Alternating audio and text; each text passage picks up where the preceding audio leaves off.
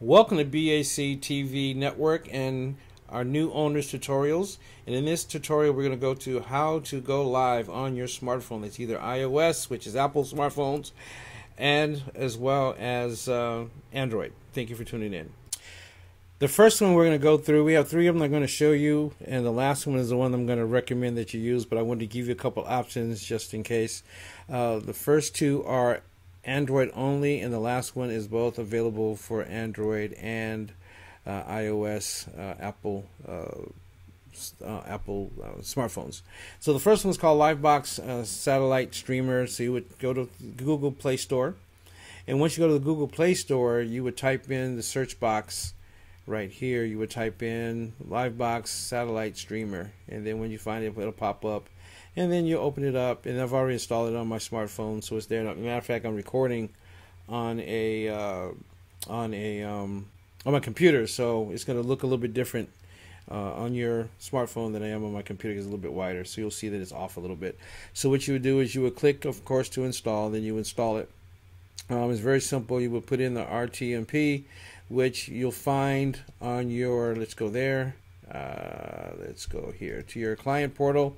And then this area right here is your URL and your stream key. These are very important. Don't let anybody see your stream key.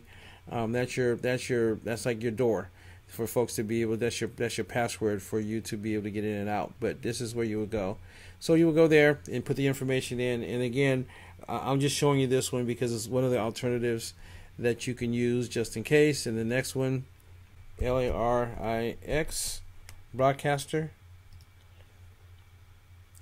It's Lyrics broadcaster, same thing on Google Play Store. Open it up, same thing. Install. It's installed on my phone, but I'm on because my account's tied into my Google. It shows up as it's installed because it's actually installed on my phone. So what you would do is the same thing, and then you just walk through the basic instructions on how to do when you go live from that as well. But the one that we're going to show you how to use is the next one. It's called Streamlabs. OBS, and this is available on both Android and Apple. And then this is, you do the same thing. You would open it up, and then you would install it, and then we'll show you how it works now. In this video tutorial, we're going to show you how to be able to stream from your mobile phone or your tablet. This is specifically for Android, and then we'll have a different tutorial on what software to use for iOS or Apple. So what you would do is you go to the Google Play Store, and then you will put in Streamlab. Gotta learn how to spell. Streamlabs, and then it'll pop up. I've already installed it, but what you'll do is you'll hit install, and then it'll go through and install. Then once it's installed, then the next step is to go ahead and open it up. Once you open it up, it gives you several places that you can log into to be able to stream directly from those platforms. But what we're going to do, say for instance you're out and about and you want to stream real quick to Facebook, then you just put in the information of Facebook, YouTube, and this one's Twitch. But what we want to do today, I'm going to show you how to set it up for Restream, which is part of the software package that is located in your client portal on bactelevision.com.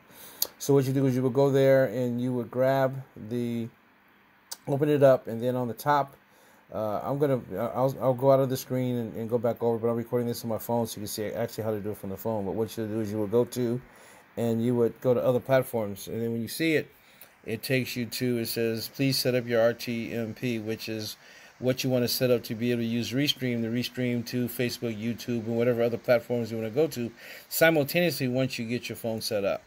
Once you get it set up on your phone. So that's why Restream is better than just going live on YouTube or Facebook, because the power of BAC TV and using Restream is that you can go to multiple destinations all at one time. So I've already copied and pasted. I copied the information, so I'm going to pull it up real quick, and you can see it. It's okay. You will copy.